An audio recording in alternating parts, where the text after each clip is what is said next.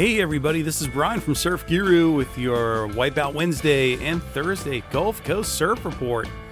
You've got a couple little small ripples in the water. You might see a few pockets of local wind swell here and there, but probably not that much is going to be rideable. Winds are going to be from the west from 6 to 9 miles per hour, adding that little bit of chop to the surf zone. Now Thursday, the small to flat conditions with onshore winds are going to kind of continue. Winds are going to again be from the west at 6 to 9, and again that's going to be adding that little bit of chop. Now surf is going to be small to flat for the next couple days.